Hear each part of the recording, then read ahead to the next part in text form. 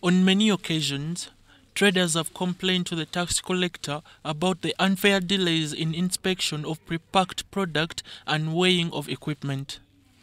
The Ugandan National Bureau of Standards, in celebration of the World Metrology Day, have met stakeholders in the import and export to discuss prepackaged control measures on the consumable products. We have emphasized on address, we have emphasized on the names. We are able to trace who has prepacked what.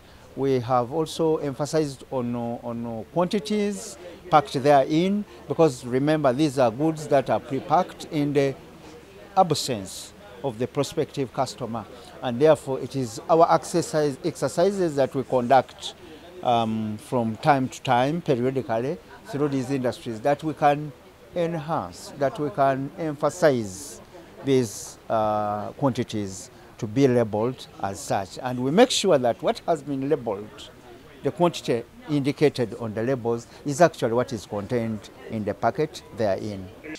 UNBS says the law has failed to control the import of equipment that is poorly calibrated on the market. UNBS also seeks for penalties to be revised. Look at the old law. The old law had a limited scope of coverage. There are new areas that need verification of equipment. For example, the health sector. That much as right now we are doing it under the UNBS Act, which is calibration, that someone voluntarily presents their pressure gauges, for example, or their thermometers to be calibrated. Some of these areas need enforcement.